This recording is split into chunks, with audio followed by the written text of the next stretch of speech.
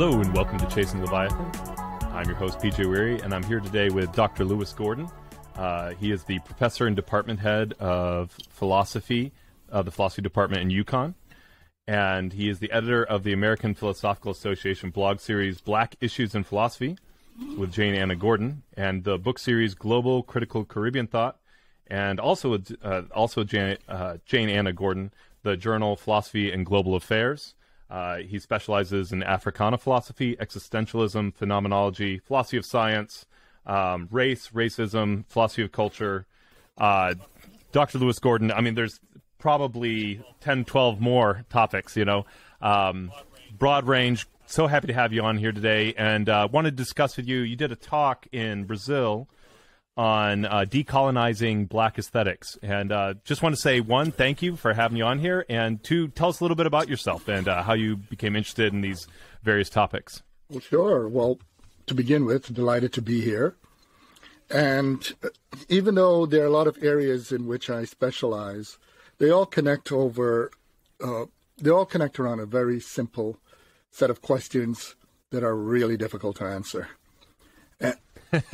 And the two basic questions are, what is the human being's relationship to reality? And what do we do about the many unfortunate ways we have of evading it? So I do a lot on human evasion of reality. And so as you could imagine, it's not only in trying to develop our relationship to reality why we develop philosophy, sciences, etc., but it's also in our effort to evade it that we have developed all kinds of pernicious things, ranging from racism to sexism to colonialism. But there is more, because unfortunately, we also use the sciences and philosophy to evade reality. And the very fact that philosophy, science, and many other areas of research were rallied in the forces of human evasion leads to a crisis for them. Because the question at that point is, are they still justifiable? And in my work, I talk about the problem of justification in need of justification. So you could see that little meta twist there. But in terms of me, of who I am, it's a very funny thing. The way I do philosophy, and not just philosophy, many other areas of thought, really connect through to what I just said. Because part of the arrogance and the problem of the sciences and of philosophy is the presupposition that other modes of addressing reality somehow do so in an inferior way. And this is part of a more pernicious colonial view of knowledge. Whereas if you notice in my writings or even in my lectures, variety of resources, including other disciplines and other modes of expression, come to the fore, not as ancillary, not as garnish, not as, decoration, but as central parts of argumentation. So, and this is connected to a realization that goes all the way back to childhood, in that reality is just always greater than we are. But the other thing about reality is also wondrous. Often when I'm asked to talk about who I am and what brought me to this, I never at all thought about becoming a philosopher. I was born on the island of Jamaica, and I was born, and life has a weird way of making everything symbolic. I was born the year of Jamaica's legal independence, 1962. I was born in May, and the island was legally independent in August.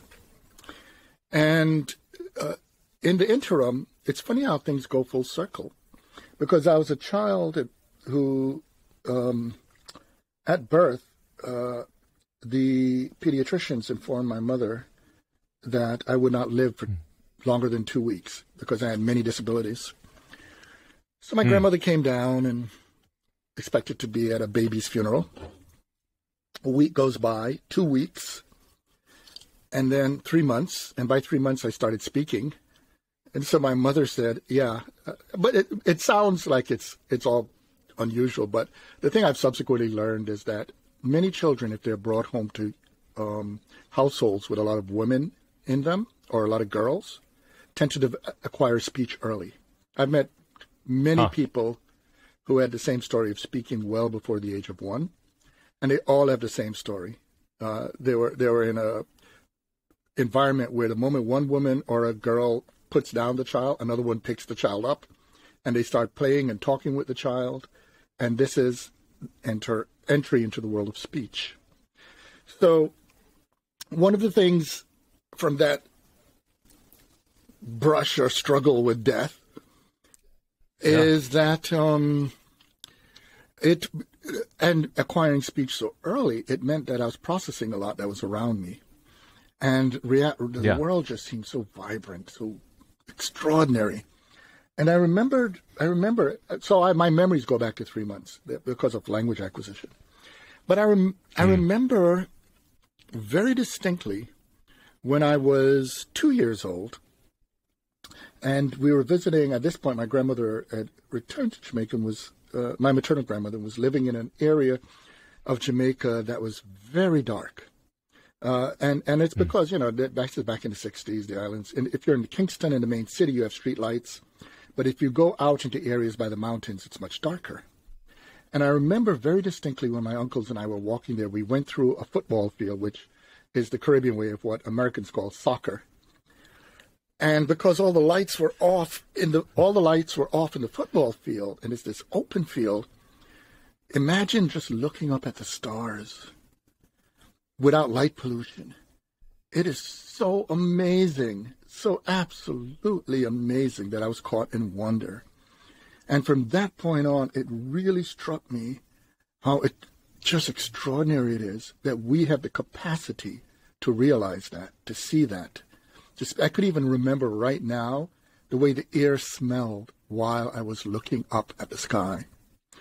Now, I say this because subsequently, the many things, becoming an immigrant to the United States at the age of 9, living in the Bronx, initial encounters with everything from racism to the violence. This is a very violent country.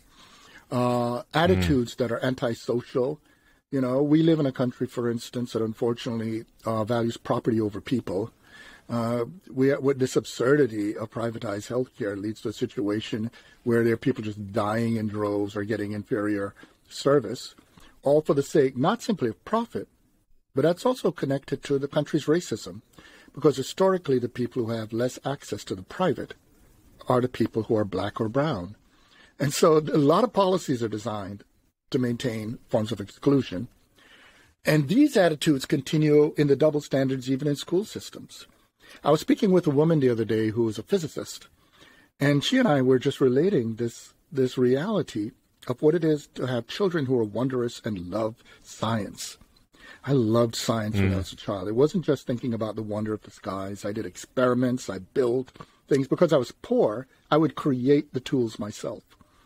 And I remembered in the 7th grade, when we were talking about hydraulics, asking a science teacher about the correlation between the question of pressure and what would happen in something organic such as muscles or the heart. And he asked me, what the hell do you mean? And I said, well, if you can distribute the energy in a certain way, there's going to be a conundrum when the heart pumps because it goes to capillaries, veins, and to arteries. And so when that force comes back, it has to have a way of dealing with it because it's now distributed in a way that will have to create an equilibrium back to the heart. He said, what the hell are you talking about? Could you write it down? So I wrote a 40-page paper. This was in the 7th grade. Handed it to him. And he said, a few days later, it's not like that. And that was it. Years later, when I visited that school, the assistant principal said that same science teacher had said, he thinks he has a possible scientific genius or whiz kid in the class, but it's one of these ghetto kids, and it's pointless to mentor them. Now, there was a little white kid who just simply does regular testing, and in my case, for instance, I learned mathematics on my own, self-taught.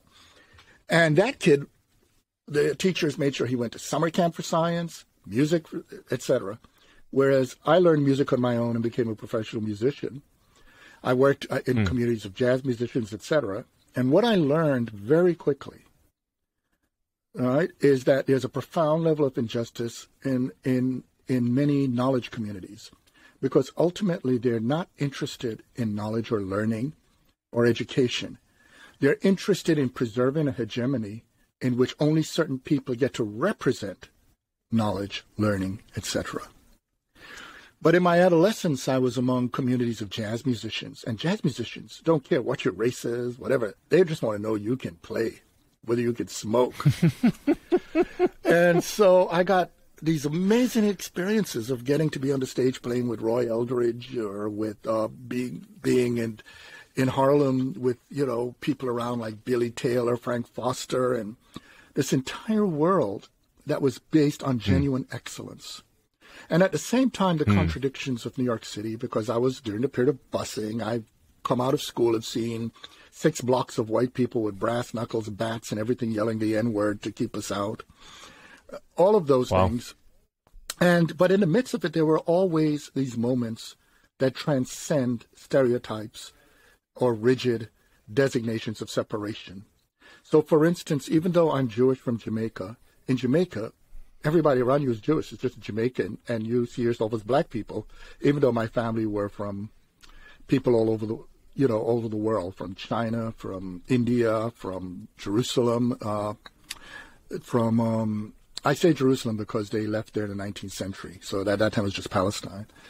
From Shannon, Ireland, etc. So I wasn't in an environment where I was raised with the idea of an ontological, absolute difference on the basis of our phenotype or looks between me and my family members.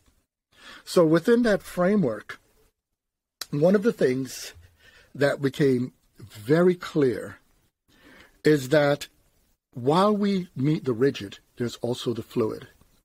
And in those adolescent years, as a counter position to that horrible science teacher, was a social studies teacher and I remember her name to this day, Miss Fearman. And she said to me, "There's a book you should read." And she handed me the autobiography of Malcolm X.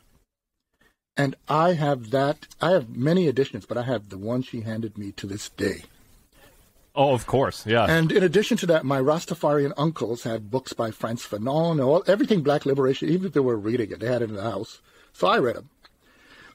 So what happens is it showed the power of education, of learning, and all of these people, whether it's Malik Al-Shabazz, Malcolm X, or it's Frantz Fanon or Cabral, or if we're going to deal with Angela Davis, I have the autobiography of Angela Davis, Angela Y. Davis, which is really funny because we're very good friends. So it's bizarre later in life that I'm hanging out in her kitchen and drinking wine with this woman who played a central role in changing my life as an adolescent, Yeah. But the thing that became so clear is that ideas matter. And people who really think reach out to others. And I give you one more story and then just quickly wrap this part up. It's been great. Thank you. There was in the 9th grade, I had a social studies teacher by the name of Sartre. Now, he was a gay man who, today I know he was a gay man. Back then, nobody was walking around just saying, "Hi, I'm a gay teacher." But he required all of us to read the New York Times every morning to discuss in class. I was poor. I couldn't afford the New York Times. So I told him that, and he thought I was BSing him. So he said, well, he had to travel from the suburbs, from Far Rockaway to come in. So he reads the New York Times. He read the New York Times on the train. I could read his, but I'd have to come to school early to do so. So I came into school. I showed up. There I was at 5:30 a.m., ready to pick up to read the New York Times. And I read it very quickly. And after a while, he and I began to converse. And as our conversations went on, he said, "So have you ever read Hegel? Have you read Marx?"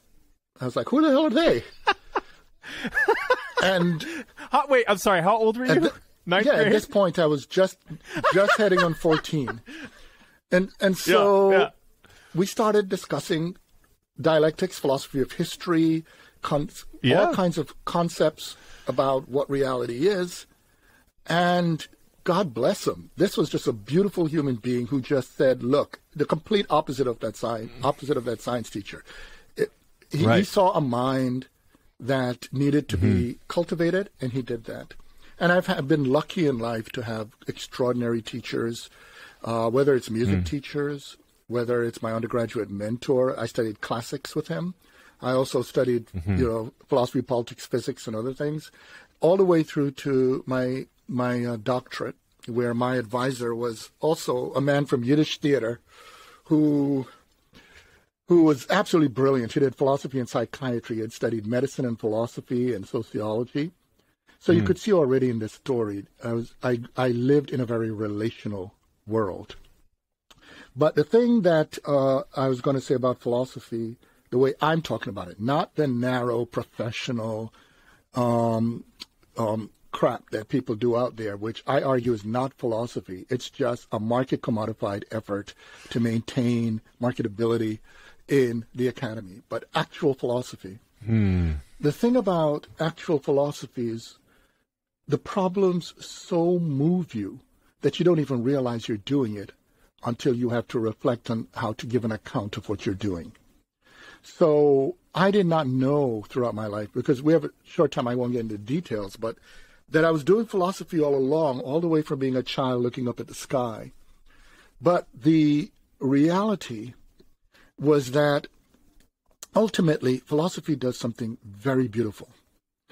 And I realized that when I was in the 80s, when I was a high school teacher, secondary school teacher.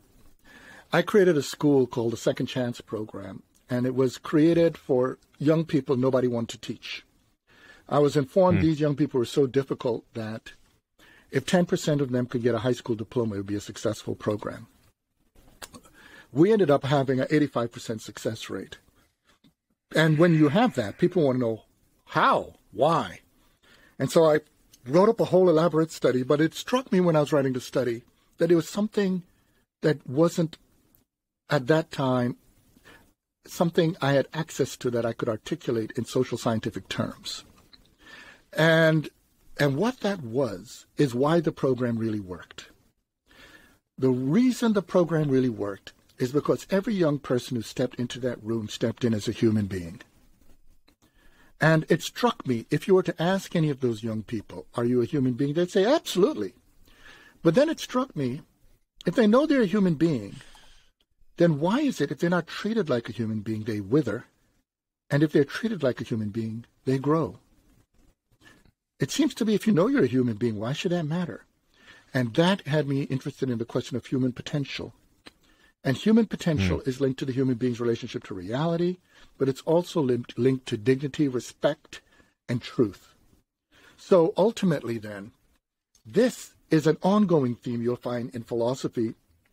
Not only the philosophy is conventionally understood all the way back to the Greek-speaking people 2,500 years ago, where there's the famous Plato's allegory of the cave, right, where you're to get out of the cave, outside into reality, but also, rather astutely, keep going back and forth to persuade others about truth and reality. But also 2,000 years before them in East Africa, among ancients ranging from Hotep to Antef to Hepset to Nefertiti to Hyparchia and others also over in the Peloponnesus, what you find that connects all of them is that the moment human beings can really think and really reflect, we realize how awesome that is and how absolutely at the same time there's a responsibility that accompanies knowledge. And so for me at that moment, that is the deeper sense of philosophy. And connected to our topic today, that is also why philosophy, really being philosophy, is ultimately decolonial.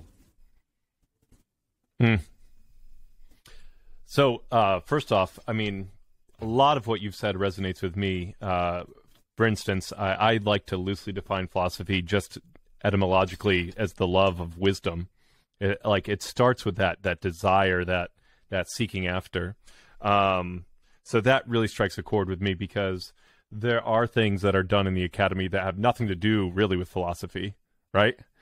And then there are things that in the academy that do have to do with philosophy. So it's not that it's in the academy that makes it philosophy. So that definitely, I'm sorry, I'm just like walking through this. Really, really appreciate it. As we talk about, even you're talking about the stars, it's hard for me to explain. Like a lot of people have never truly seen the Milky Way. Like I lived an hour and a half north of Green Bay in Wisconsin. So very cold. I remember it being about 30 degrees out, 40 degrees out, and laying on the driveway and looking up and really seeing the Milky Way for the first time. And it's amazing how many people now miss out on that what is really a fundamental human experience of seeing all the stars like that and what that does to you. I know that even as you're describing your pursuit of philosophy, I mean, when I talk about Chasing Leviathan, that's, for me, I'm pursuing something too big to capture. And that's really the whole point of this podcast. So, again, so happy to have you on here. And there's so much that you've said here that just really, really resonates with me. So thank you. As we look at, let's start with that decolonial side of things, right? And then we can move to the aesthetics. I loved what you said about specifically there are different modes of knowing that are just as good as explanation or philosophy. And I think that's kind of, as we talk about decolonizing aesthetics, that might be, for me at least, that's a very interesting place to go, because a lot of what I've done is trying to justify art. And then the more you try and justify art, the more you realize, like, why do I have to justify in the first place? So, do you have is that a path forward that you can take us? Sure. One of the things, it's striking that you mentioned lying on your back, because the story I told, I was lying on my back in the grass, and a lot of people don't understand it. Standing up and looking at the stars is not the same thing as lying on your back and looking up at them. And in terms of the point about decolonization and the many other ways of knowing, you see, the thing about it is, one mistake we sometimes make there is that we bring to the way we analyze reality a fallacy often. And it's not that all of us do this, but many of us do this, which is we're already on the path of a colonized mentality about knowledge when we presuppose certain things. And the things are, one, that ultimately truth must be reductive. So we are, in effect, trying to squeeze something as vast as reality into a subset, which is whether it's a discipline, a method, or a language, or whatever it may be. That's fallacy number one. Another fallacy is the presupposition of purity. Because by definition, if you're going to purify, you're pushing so many things out. And if you purify enough, you're no longer in a relationship with anything. So ultimately, reality disappears. So that's another fallacy. The other one is related to both of those. I've noticed, for instance, that the grammar, the theological grammar of theodicy, and for listeners who are not familiar with theodicy is when you try to account for the existence of God when there's the presence of evil or injustice. So, you may have had an argument with your parents when you were a kid and say, if God existed, why is there so much evil? And right. The classic response from parents is, those who are God-fearing, is usually, first, who the hell are you to question God? Right? Yeah. And then the second one is, well, God is really cool. God gave you the free will. It's just that, people screw it up.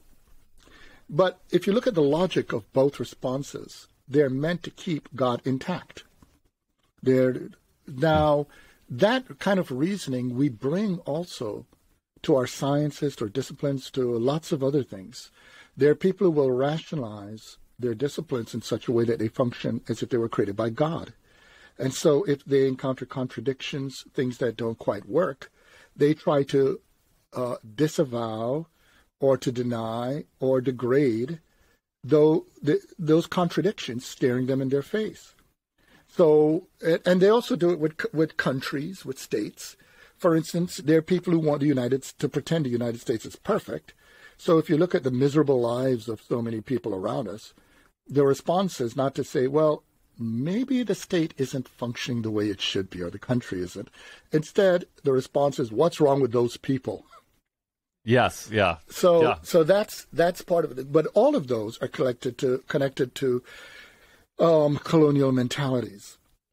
One of the things about colonial mentalities is that all colonial mentalities are also narcissistic. And by that, they presuppose the legitimacy of self-reproduction. So it's an effort to create their image in all across reality instead of relating to reality. It's, in other words, another version of that point I made about squeezing reality into a subset, and the subset is the self.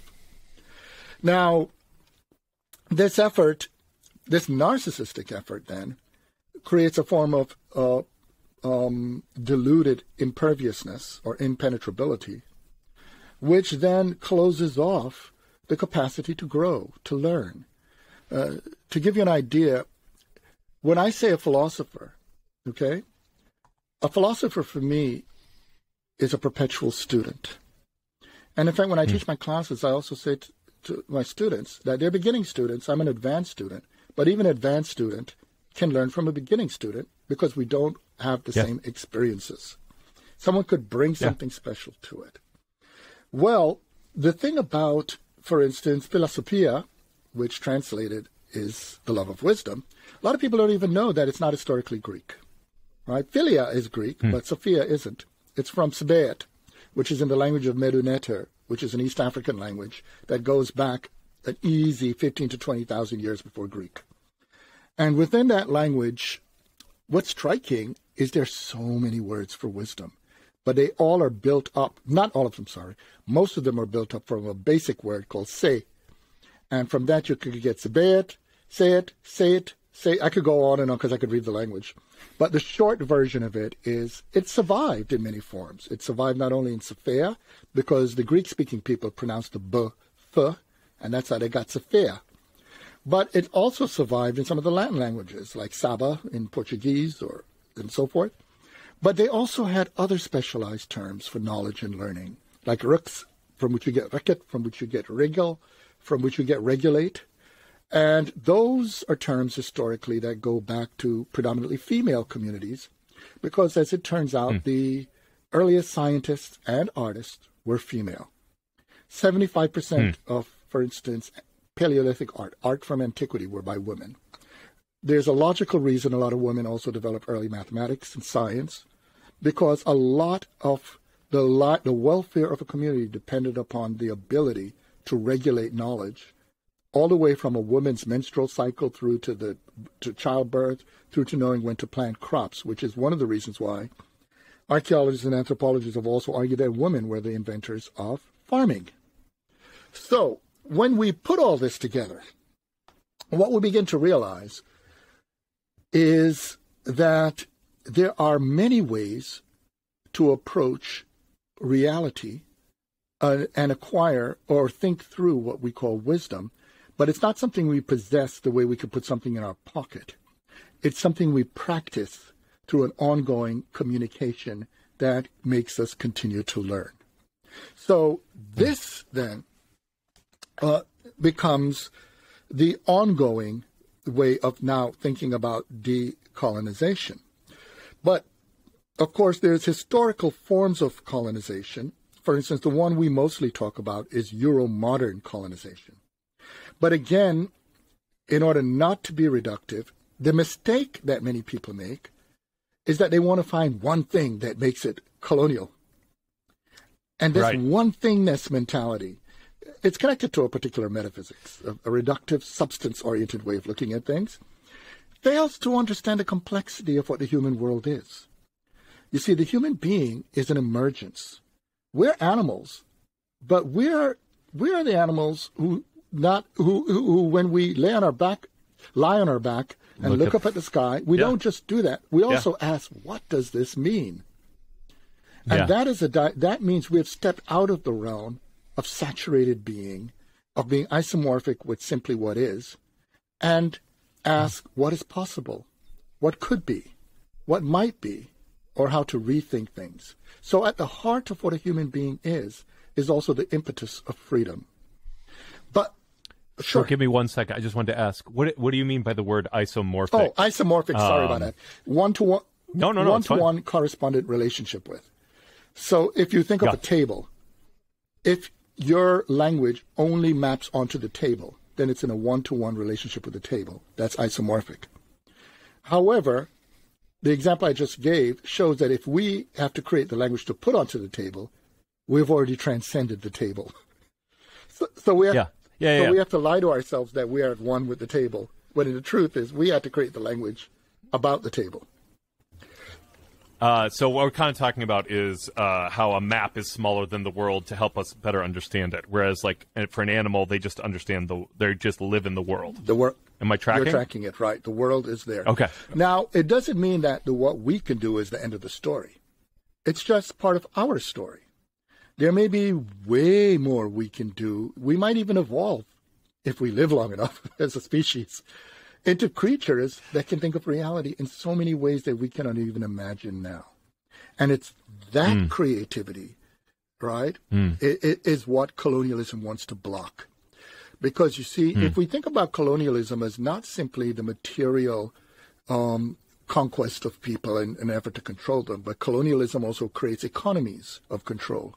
Colonialism also creates knowledge of control. Colonialism also says that you must be in the image of those who control you. Colonialism goes on, but you notice the ongoing connection is about closure. What colonialism has to convince colonized people of is the impossibility of thinking outside of the colonial structure. But, of course, both for people who participate in colonial practices and those who are subject to it, both actually know the elephant in the room, which is they both have the capacity to communicate beyond it.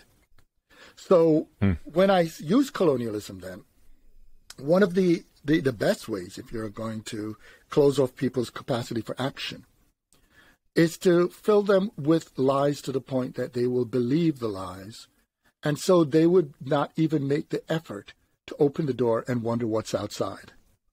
Right? It's a situation where you could lock a person in a cell and convince the person the cell is all that reality is. So the decolonial practice is the realization that reality is not simply what we encounter. Reality also emerges from the relationship we have with it in what we produce. And the responsibility for what we produce, that is part of a decolonial practice. But the thing to bear in mind is when I say a decolonial practice, I don't mean it as exclusively something negative. In other words, what you're getting rid of. There's a theorist by the name of Catherine Walsh. She argues decolonial for. But in my writings, I describe also colonial epistemologies as what I call disciplinarily decadent, because they're no longer oriented to the reality. They have deluded themselves that they are reality. Whereas I argue to be released from that is to take on the willingness to go beyond our disciplines for the sake of our relationship with reality.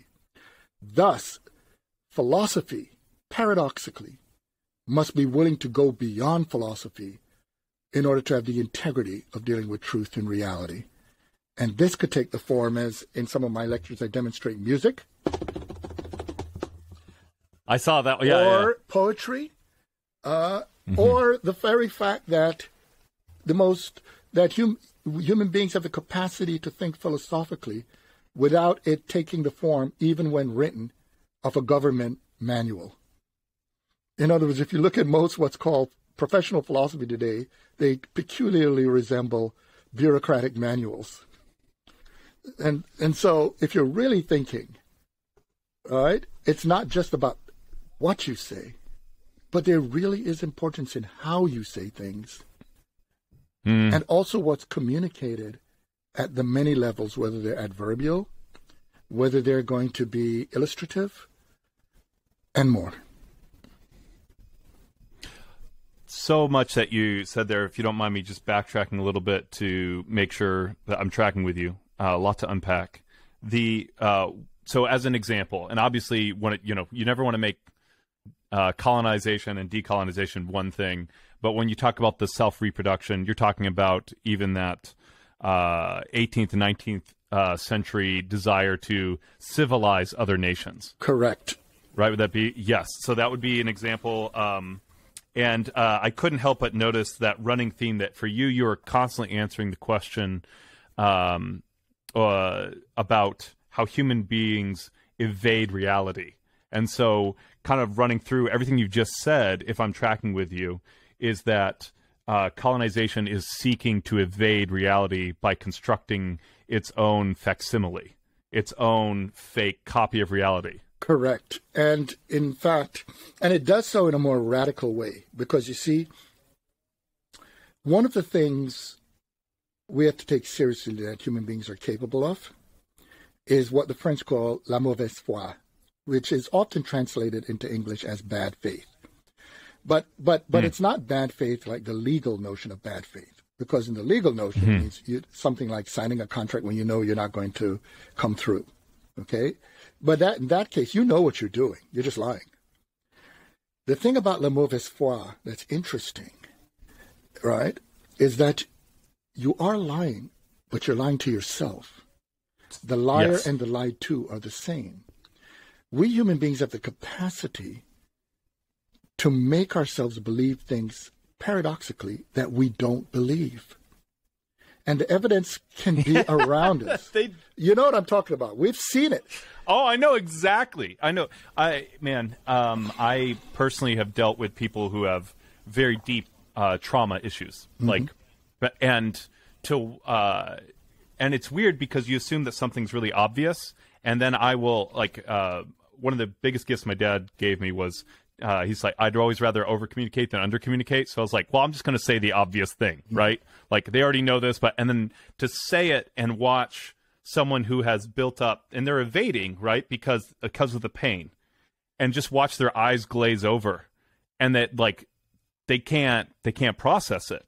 I mean, that's a psychological and cognitive thing, but I mean, if I understand correctly, that's what you're talking about. Correct. And the thing that's funny when we talk about this is that, you see, a lot of people really get pissed off if you say bad faith, because of course it has the word bad in it in the English language.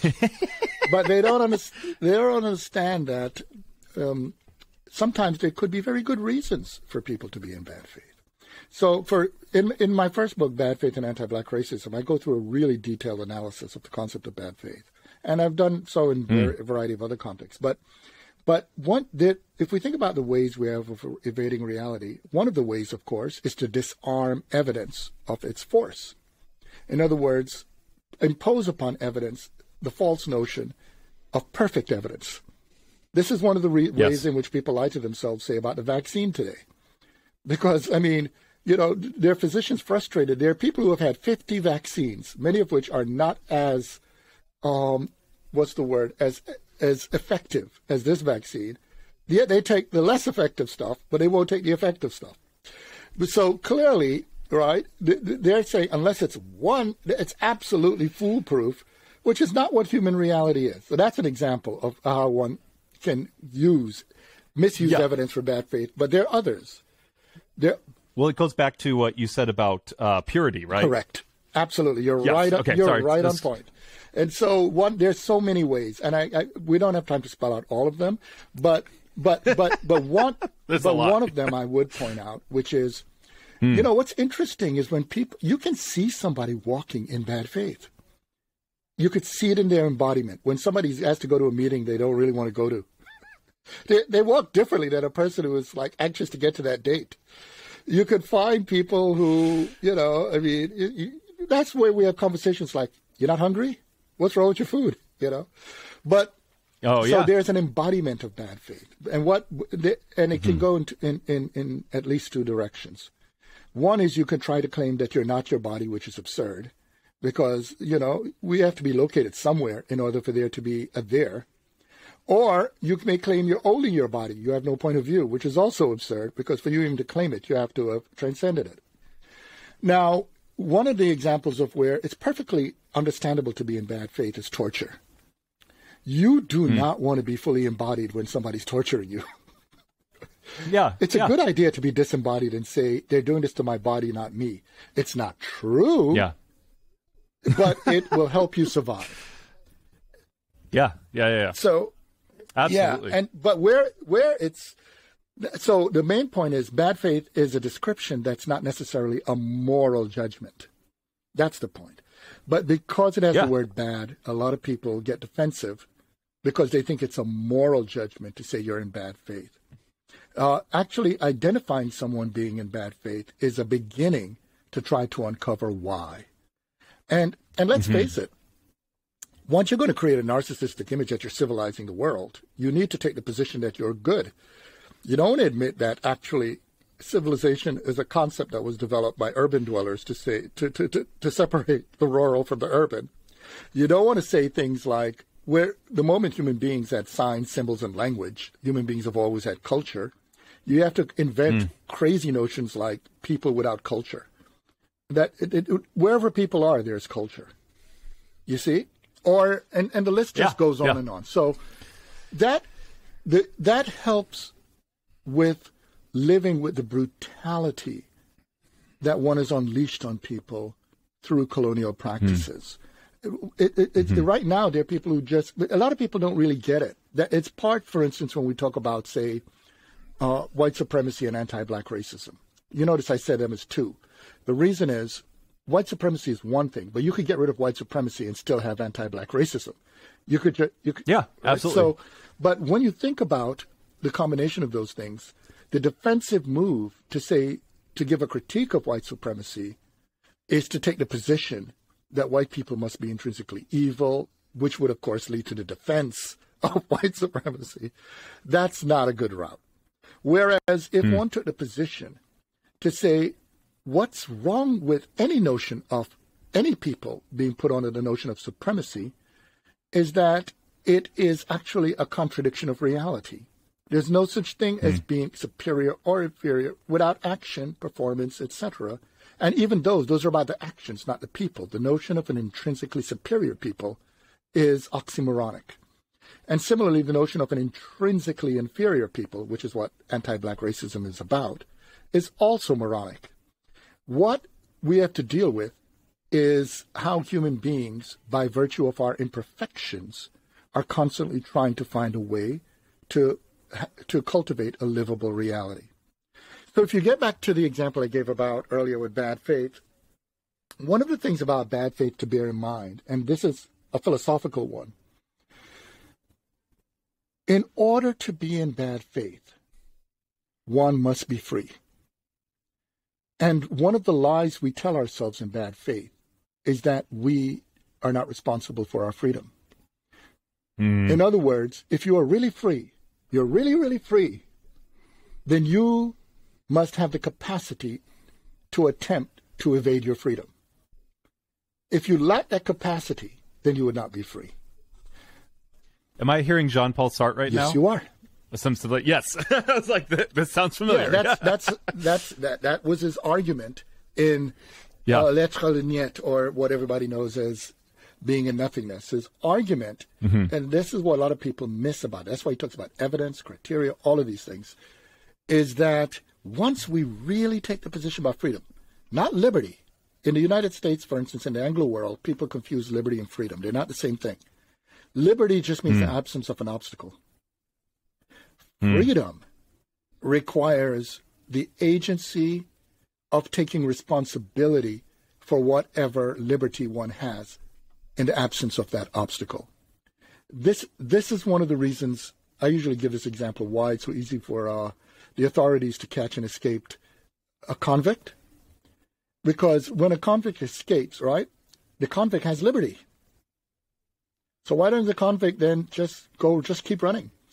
But convicts eventually try to go home, just stake out at their home. And the reason they eventually try to go home is because human beings need to have a place we belong. And part of, in other words, livability is belonging. But to a place where you belong is not simply a physical place like a house. It's also something like a discipline. It could be your profession. It could be whatever it is that affirms your value as a human being. It could be what you're doing on a podcast. You have found something that's part of your home. And when students discover their major, they're discovering a home. And right. if they and students who are forced into majors and in which they're not at home, we know what happens to them. It's, they sometimes do because their parents force them, etc. They don't perform well. They're alienated, etc. It's because they're not free. They're not at home. So freedom, this is the part beyond Sartre. This is Lewis Gordon speaking. Yeah, sure. And so that's why in my writings, freedom is also about this question of home. Now, the thing is, when you think about it, really being at home symbolically also means a place you can be, in plain language, naked, right?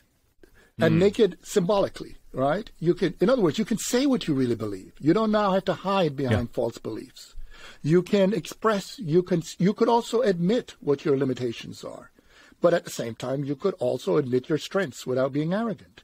There's a long list of wonderful things that can happen if we are able to affirm living in living freely.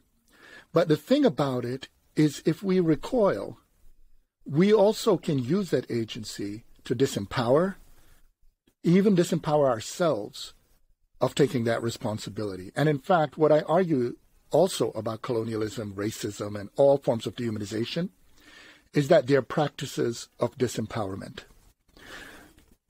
Power, a lot of people talk about power, but they never define it. What I mean by power is the ability to make things happen with access to the conditions of doing so.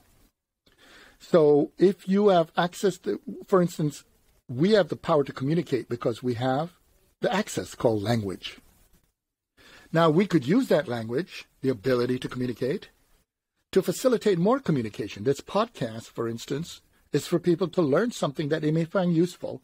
And if they find it useful, they could, like those students I had in the 80s, grow.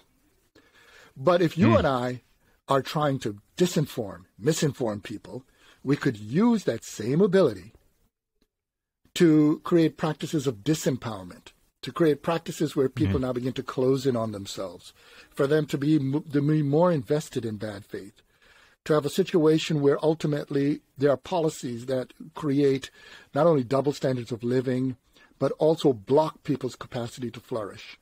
So oppression, colonization, is about the use of power for disempowerment. Liberation, freedom, is about the use of power for empowerment. But you notice as I use this, I'm talking about power the way I talk about bad faith, or the way I would talk about critical good faith. I'm not using them at this stage as moral judgments, but as observations on capacities. Now, there are other levels in which we have to deal with the ethical and moral implications. But for now, the basic point is we have the capacity to make the world better in the sense of empowerment for growth, flourishing, and also taking responsibility for everything from the climate to the question of whether we're spreading diseases to our neighbors. But we also have the power to do the opposite of those and just destroy the planet and make this conversation you and I are having the last year of human life on Earth. Hopefully not. Hopefully not. I think there are definitely. I think there are some moral evaluations built into that. Yeah. Indeed. I would hope so. Yeah. No. So a couple things. One is you were talking about, and this is a while back, but part of the reason that you talk about being an advanced student with beginner students is because philosophy should be willing to transcend itself, and it is about continually learning. Whereas that locus of power in a teacher and an authority as like the final word is kind of that colonial mindset. Is that am I tracking there? Yes, you are. In fact, this is why, for me, great exemplars of philosophy are people like Antef, Hypatia, Socrates, all the way through to people such as Frantz Fanon, Malcolm X, or Jean-Paul Sartre, or John Dewey, or Simone Weil, or Simone de Beauvoir, or Angela Davis. Because, but since a lot of people, because this context is philosophy, immediately would think of Socrates, one of the things about Socrates is he always wanted to learn. He was never didactic or condescending. He walked the streets. He would speak with people, and he had a profound faith in his fellow human beings' capacity to teach him something and to learn from them. And Antef says the same thing. There's a letter from Antef. He was an ancient Kemetan.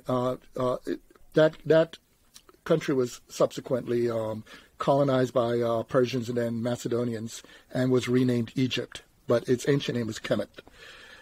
And he has a letter in which he spells out that what a philosopher is. And he points out that a philosopher is somebody who really profoundly wants to learn, but also is overjoyed in others learning.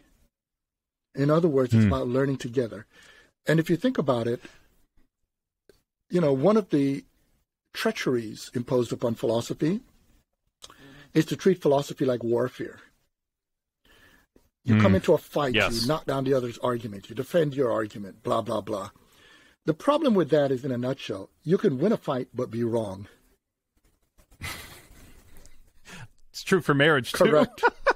Yeah.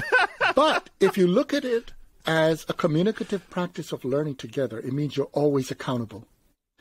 You always, people, in other words, ultimately the evidence has to be such that all who are communicating are able to see it. And this is shared across philosophies, from east to west, north to south, different ages. And that connects to another question I wanted to ask, or more as an example. You mentioned it in terms of racism, but I see this all the time when we evaluating actions over evaluating people, and the way that we act in bad faith by evaluating people instead of actions. So, for instance, in order to protect ourselves, we say things like, "He's such a good man. I don't see how he could have done that." Oh yeah. Or he's such a bad, like, they're a terrible person. Did they really do something good? And it's like, good men do bad things all the time, and bad men do good things all the time. And it's our way of organizing the world into camps and to protect ourselves. Yeah. No, that it's a great example you're making. Yeah. What that does, of course, is to ignore evidence. And the thing about evidence is evidence has to be evidential. Excuse me. And by evidential, what I mean is that it must appear. Evidence, by definition, is social. The idea that there's evidence that absolutely only you can see, that's problematic. And even when you are the person who's processing it, say, first, you're processing it paradoxically outside yourself. In other words, what you're realizing is what another person should be able to see. Evidence is always social.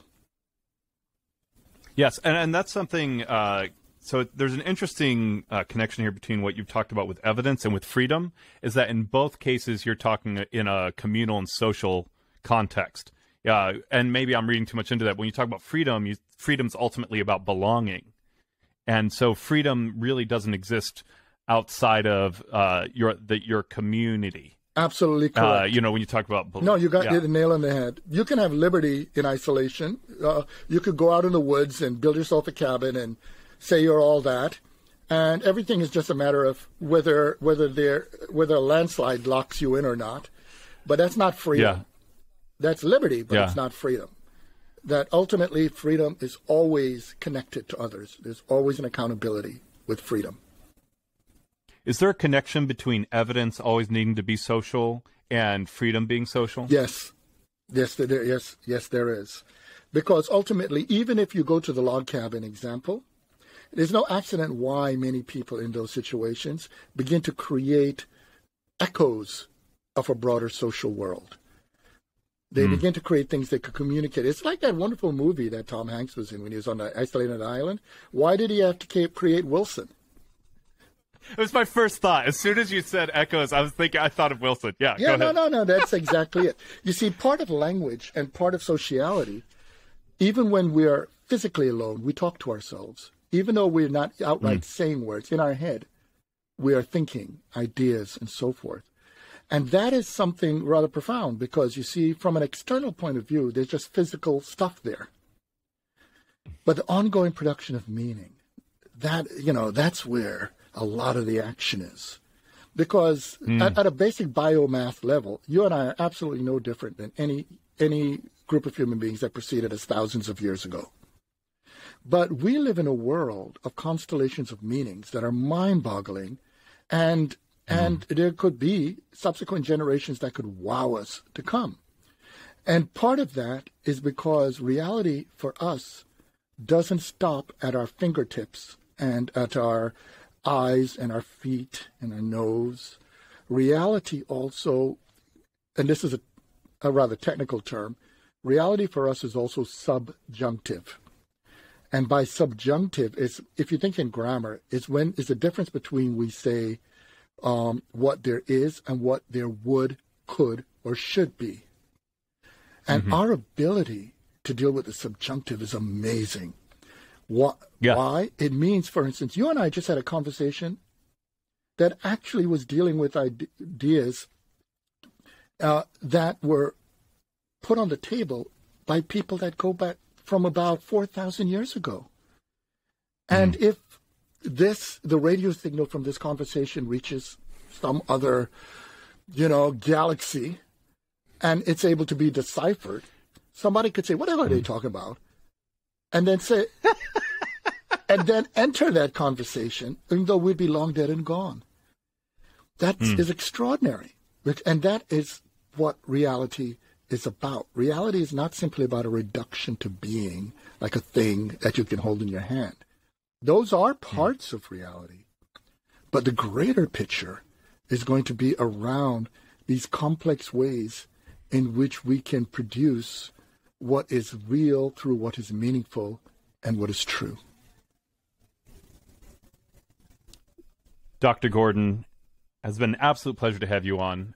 Didn't get to the aesthetics part. That's fine. This conversation's been fantastic. Well, if you'd like me to come back, I'd gladly have one where we just devote to the aesthetic part in the future. Oh, that would be good. That would be great. I would love that. You mentioned the constellations of meaning, and one of the questions I definitely wanted to touch base as we kind of wrap up here is how can we go back to how can we reclaim our history and not cut ourselves off from those constellations of meaning without bringing the colonization into it? How can we decolonize the past in ways that allows us to move forward? The short answer, because we have limited time, is to ask the right questions. You notice how differently you think of a classroom situation when I think of the professor not as Moses with the tablets, but as a person in a conversation in an ongoing practice of learning. It means now we begin to think of the past in different ways. And I just give you a good example. I already said that one has to make people believe in their incapacity, their inability to be able to do anything about reality in order to colonize them. Well, among those has been the false story. I'll just pick slavery as an example because we're in the U.S. context. The standard story brought to many people is that enslaved people were just brute labor brought over to just function like machines. Well, if we ask the right questions, we realize that that doesn't make any sense for a variety of reasons. First, one would have to know about what Africa was. Africa was a place of not only states. It had doctors, it had lawyers, it had teachers, it had people who could do all kinds of... In other words, the enslaved people had skills. And if you think about anywhere there's skilled labor, whether it's from recent immigrants, any way you think about it, skilled labor bring their skills. The places that had those African skills, because a lot of the Americas is a lot of this part of the world is more like Africa than Europe, and a lot of people don't realize that. For instance, if you're in Northern Europe, because of the waters from the Gulf Stream, there's greater precipitation. And so there are ways in which farming was developed in those areas that was very different from what happens in places with droughts. And so there are a lot of skill sets that were brought by those enslaved people. And what it turned out was that the plantations that had enslaved people directly from Africa tended to prosper because of the technologies Africans brought along with them. So I usually illustrate it this way to my students. Here's what your morning would look like if you took black people out of American history. You wouldn't have been able to turn on your light this morning because the filament was developed by an African American, not Thomas Edison. He was the person who owned the company. You wouldn't have your cotton shirt the way you know it, because the cotton gin wasn't developed by Eli Whitney. It was by an enslaved person, Sam. It's just the enslaved person. Enslaved people couldn't own patents. So the enslavers, right? And I would go through a long list. You couldn't use the toilet, invented by a black person. The doorknob, the stoplight, it keeps going. That's not that white people didn't invent things. The point is that people invent things. But this weird dichotomy of passive, brute labor versus thinking, active owners of labor, we got to get rid of that. And once we begin to understand that, now we begin to understand our intersubjective relationship to the past. We begin to ask, what would I do in that situation? It's important to learn that the people fought. You know, what changed the Civil War wasn't that there were white soldiers in the North fighting Confederates in the South and they just won. The South almost won the war. What kept the Union together were 250,000 black soldiers entering the war and kicking the butt of the South. And so, again, you think of your history differently if you think of yourself as passive instead of active. And among those soldiers were women. There were black women and men out there doing these things. So in a lot of history, even the conversation you and I had about women scientists in the past, we don't even have to get into race with this. Think about what we do to women when we rewrite the history, where so many women in history are rewritten as men. The very fact that you and I are speaking on computers, the algorithm for the computer was written by Ada Lovelace, the daughter of Lord Byron.